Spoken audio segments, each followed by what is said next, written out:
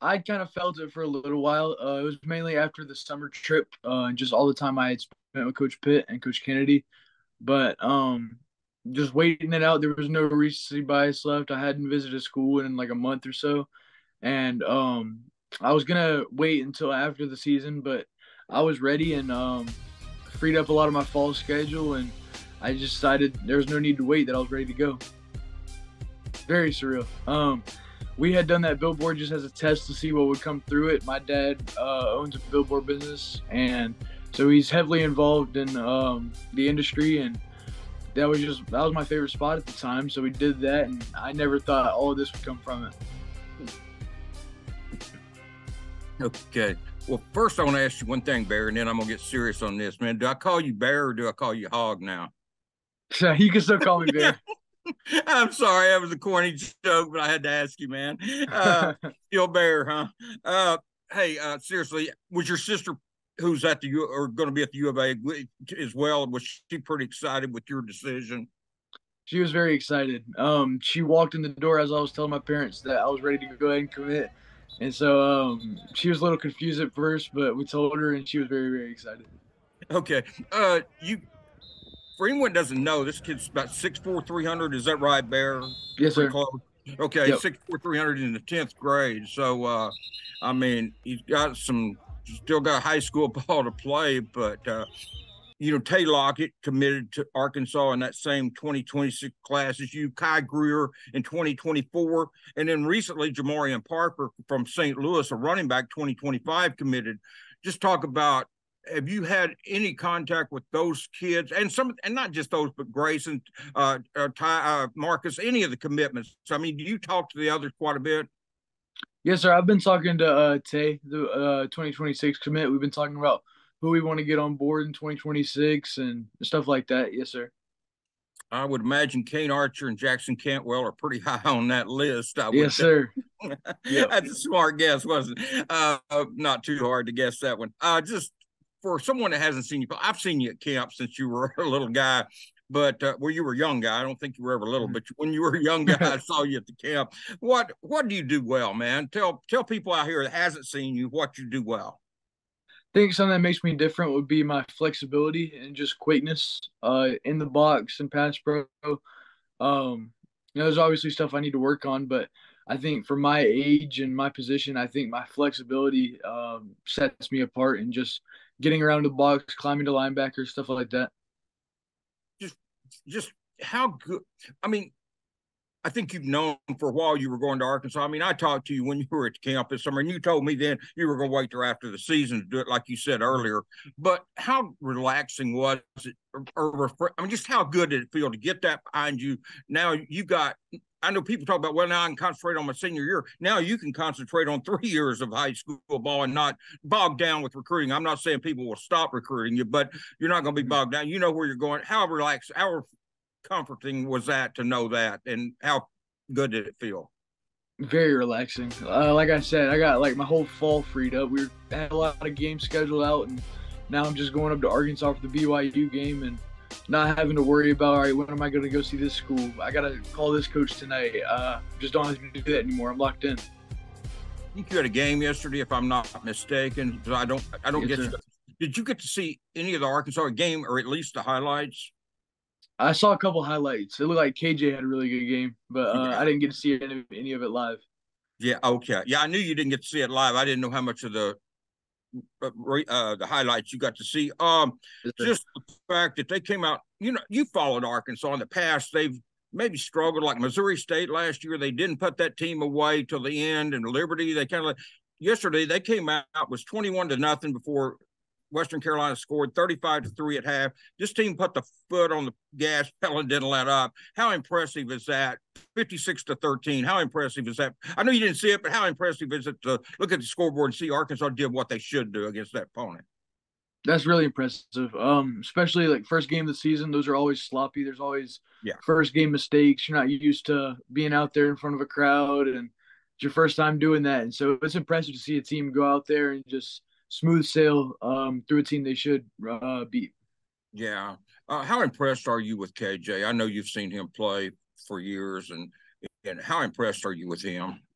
He's ridiculous. I feel like I've been watching him for 5 years at Arkansas, but he just gets better every year. And I don't know if I could tackle him.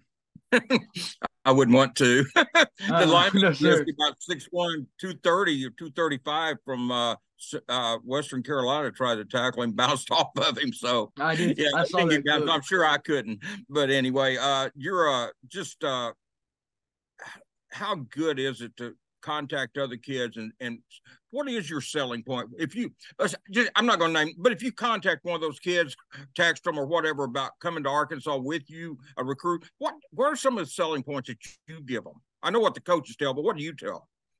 I think the biggest part is just getting them to go visit Arkansas. I think once you get on campus, you see everything, you talk to all the coaches. I don't see how there's anywhere else you would want to go.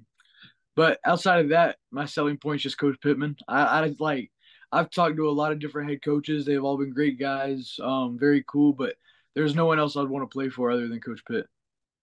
Also, Cody Kennedy, how well do you like him? You worked with him individually at camp, Coach Kennedy. Talk about him as well. I know you, Coach Pittman, but talk about Cody Kennedy too. Yes, sir. I really like him.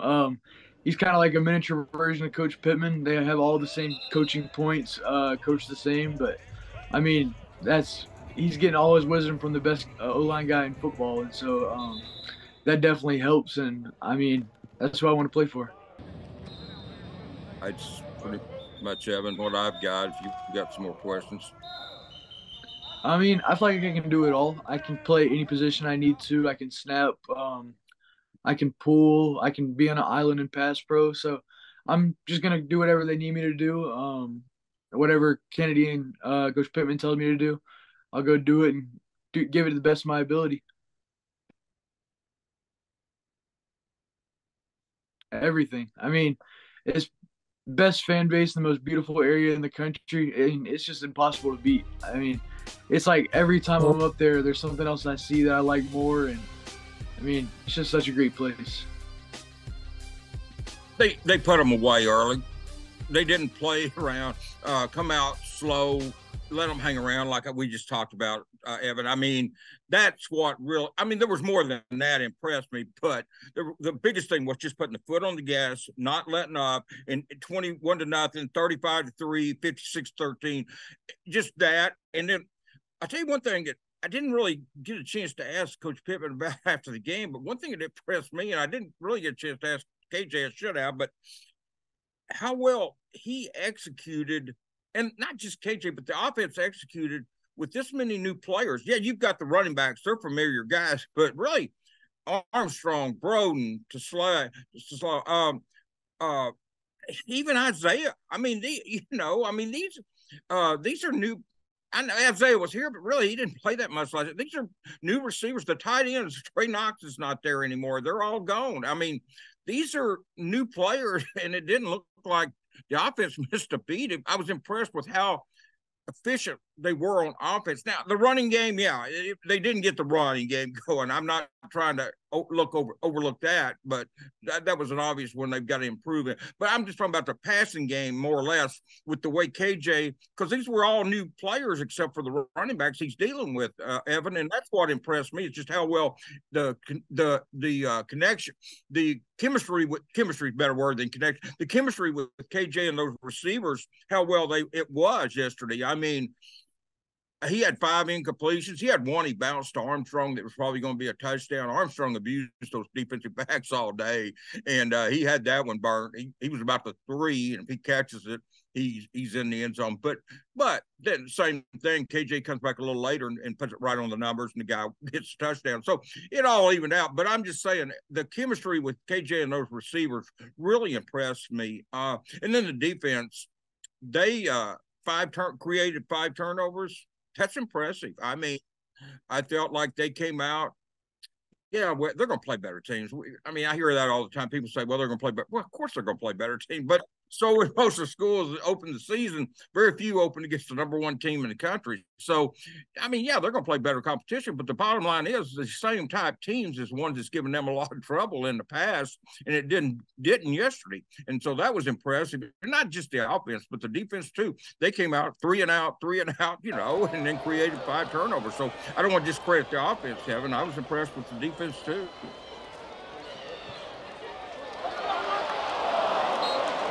part of that though is I think Arkansas played everybody they had down there. Jefferson's pass complete.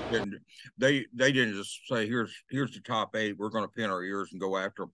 I think that was part of that. But I think they will get more pressure. I think part of it was the fact that they played everybody yesterday, or basically everybody. I don't know who all played, but there was a bunch. I know. I mean, it's good to see John Hill and kids like that, Quincy Rhodes, and those kids at the end of the game, and they made some plays. Fortunately, Quincy wasn't seriously hurt, I don't think. I think he's hit his head on the turf, is what Sam said. But there's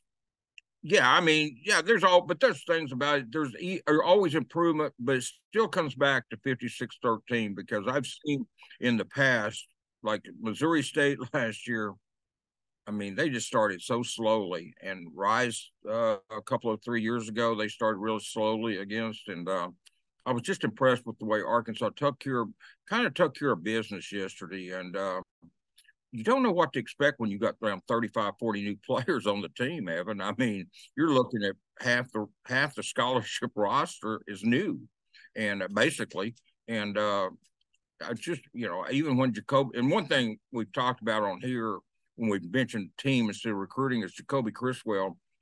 I really think he's a pleasant addition to the team. Not a surprise. I thought in high school they were recruiting him, Chandler Morris, and Haynes King, and I thought Jacoby then was the better one of the 3. And so I'm not surprised at anything Jacoby Criswell does. And I got why Chad recruited his son. I'm not second guessing or ripping him for that. That's not what I mean by this. My personal opinion, I saw all 3 kids play. I thought Jacoby was the best of the 3. But my point of saying that was to say this is not a surprise. When he goes out there and has success, I expect that from Jacoby. It's not going to be something that surprises me. And I think that's an addition that we all hope KJ doesn't get hurt. But if he does, I do think they're better equipped than they were last year.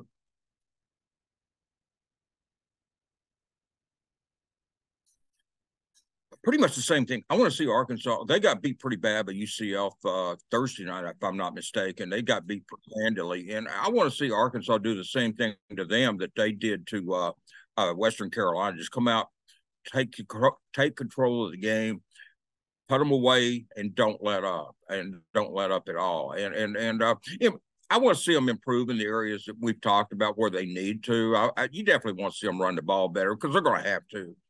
But there again, I think they will. I mean, when you got those running back, I think Brady Latham not being, you mentioned that, and I think him not being in there, Evan, I don't think we can just look over that and say, well, it doesn't matter. I mean, they had 2 returning starters, 2 experienced players really coming back. One of them was Brady, and he didn't play. So, I mean, you're putting a lot of – and you got Bo playing a new position. Yeah, he played it in Liberty Bowl, but other than that, that's a new position for Bo.